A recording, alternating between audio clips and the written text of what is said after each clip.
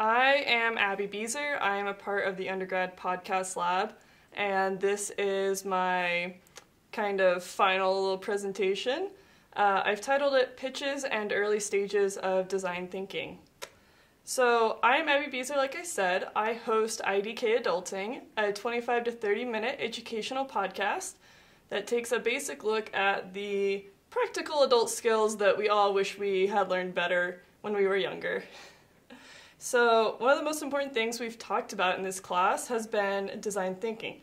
So a quick review of that is empathize, define, ideate, prototype, and test.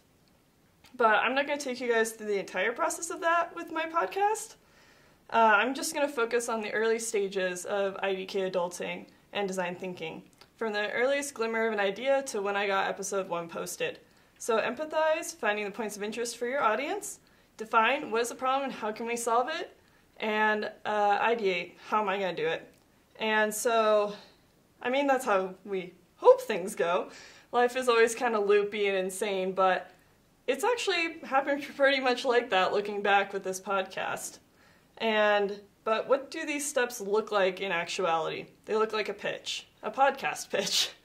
And where empathize, define, and ideate make up the different parts of your pitch and help to form it, and then cool thing with the pitch, you get to kind of test it. But with those pitches, I noticed that there isn't one set type. We've actually done 3 different types, and these are informal, semi-formal, and formal pitches. And they all have different varying levels of being fleshed out. So the first type is informal, and this can be just chatting with people in class, on Slack, with your friend or roommate about ideas that you have, but they're not really clarified, they don't have a plan of action, and that sort of thing. And then there are semi-formal pitches. These are the ones that we've done in class in front of our peers, and they are much more fleshed out, and they kind of have a plan of action, but not quite. Like they're in the beginning stages of having that. And then there are the formal pitches. We have done these on the Undergrad Podcast Lab podcast with Dr. Burton, where we have a set form that he wants us to follow in creating it with a tagline, a title, summary, everything like that. Basically has a plan of action. So one of the most interesting things I've noticed as I've done this and as others have is that a pitch can move from informal to semi-formal to formal as it goes through repeated processes of design thinking. And so I've done this myself. Informally, I talked about a mental health podcast, a collector's podcast, and nerd and geek culture podcast with other people in the class on Slack and in person, and it's been so much fun. Some of them didn't go anywhere, but yeah. Semi-formally, I presented an idea for a musical discussion podcast. That one also didn't go anywhere, but that's okay. And I formally presented what was then known as I Don't Know What I'm Doing and an audio drama podcast.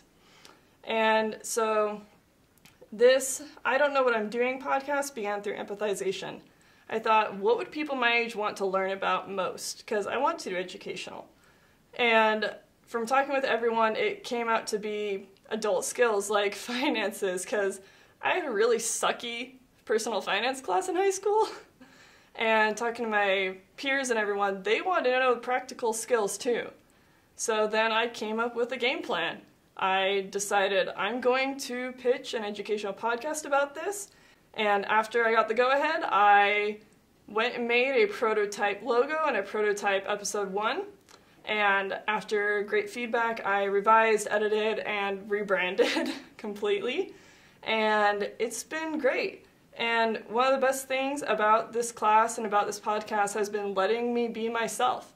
Going in the podcast booth and allowing myself to make really bad jokes and stupid meme references the entire time. And it's me. It's led to my friends and family saying, I can imagine your face as I listen to this. And that makes me super proud because I'm kind of shy. And being able to just be myself and put myself out there has been great. So, bottom line, this class and making a podcast is going to be hard, but it's going to be worth it. Like, don't be afraid of it. Because hard work plus passion means that it's going to be totally worth it in the end.